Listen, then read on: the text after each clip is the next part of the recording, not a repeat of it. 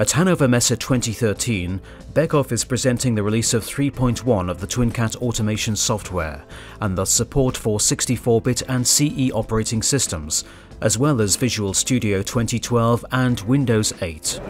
Also, customers ask for 64-bit operating system support.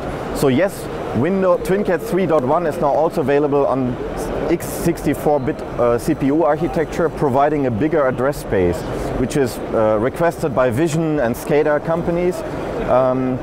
So that's great. Also, we have now a feature called CPU isolation, which means that we can configure the operating system to just be aware of a subset of available cores, but TwinCAT real-time can make use of all available cores. So if you have a quad-core PC, we tell the operating system, hey, you just know about 1 or 2 CPU cores, but TwinCAT can occupy the full power functionality from the other cores.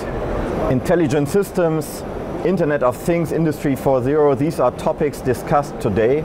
Beckhoff has a perfect platform for that. So, for example, here our PC-based control system is on the one hand controlling the machine, but on the other hand also doing analytics on the device. We do condition monitoring to take care on the vibration of the machine.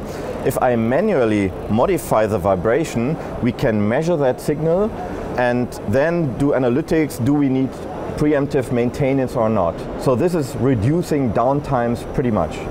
So here we see one demo of an intelligent system.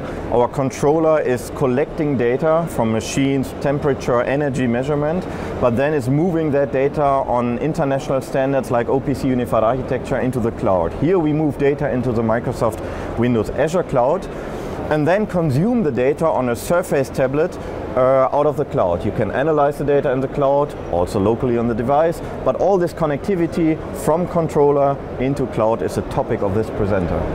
A lot of things are new in TwinCAT 3.1, and of course we have new extensions in the engineering and we have new extensions in the runtime.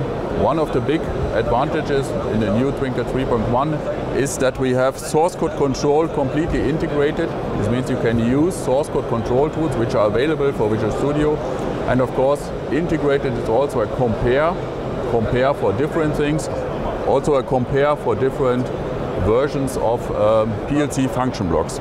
Another big point is the automation interface. So we have an automation interface in version 2 of TwinCAT, but now we extend this and we can now automatically generate PLC code and C++ code and MATLAB simulator code.